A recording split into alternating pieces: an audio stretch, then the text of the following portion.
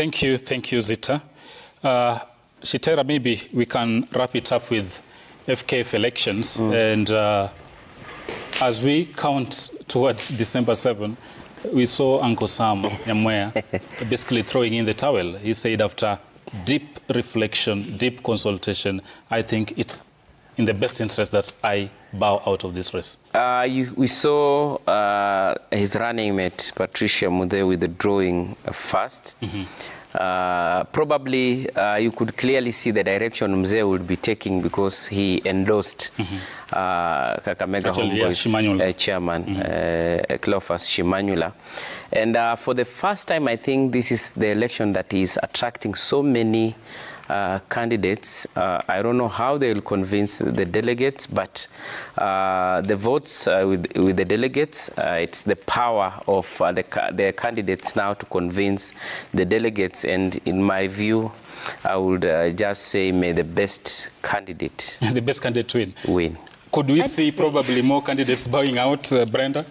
Yeah, I found 9 presidential candidates to be too much for an election that is going to be conducted on a delegates basis. About 90, is it 92 or 96? Yeah, 92 there. 92 or 96 delegates voting. So I foresee that before the 7th of December, and especially after the county, after the regional, the grassroots elections on the 9th of November, it probably inform who remains or who the top contenders will be, because right now it's a matter of, we are all 9 of us, who has the delegates, who has this. But again, I wouldn't say may the best candidate win. I think may our football win. Sounds better. Absolutely. I love the fact may our football win. Yeah. Zita, probably we are still going to see twists and turns in the next, I think we still have slightly over a month before we go for the national elections. The names are not out yet. So atujui nani amechujwa ama ni nani? No, they're out already. Yeah, all of them, the 9. Oh, they're out of wali peana zote? Yes. Apart from Mzee who apart from the Mzee who has we have 8. But he said whoever will be elected has promised him an honorary FKF president. I'm trying to understand what that means. For me, I'm seeing a lot of as you say, there's a lot of letters I saw Hussein coming out and talking about how the election polling stations have been put next to the other delegates in the countries, and then there's just a lot of things that is happening. I know before the election days, a lot of things will be happening. A lot of just questions asking if you are part of a. I don't want to go into that, but again, we will see a lot of drama before all these ends. Probably, Shitera, from where I sit, I think we've had a lot of back and forth, and probably I hope this would be brought to a logical conclusion, and all parties would be on board. And I would want to see a situation where I run against you, you beat me, I shake and say, congratulations, let's work together and move the game forward. I hope that will be the case at the end of it all. I think what I want to say is what I have been advocating for.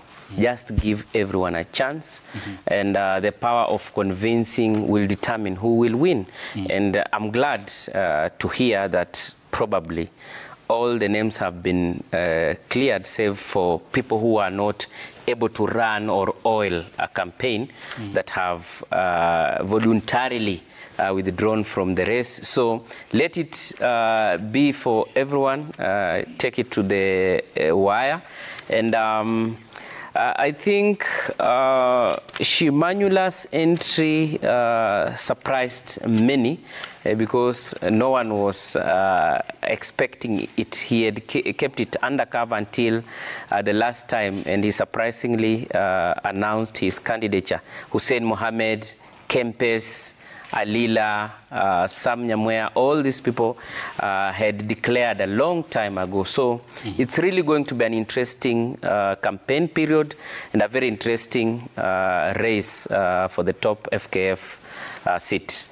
Of course, we will be all here bringing you all the juicy story of before the election date that will be in December 7th. And again, venye mimi usema enda utafute kura. So this is still a short, and after 7 years, in boxing, we have a gold. And Swila will be diving into it and telling us all the details on what happened. This is Swila's Shot.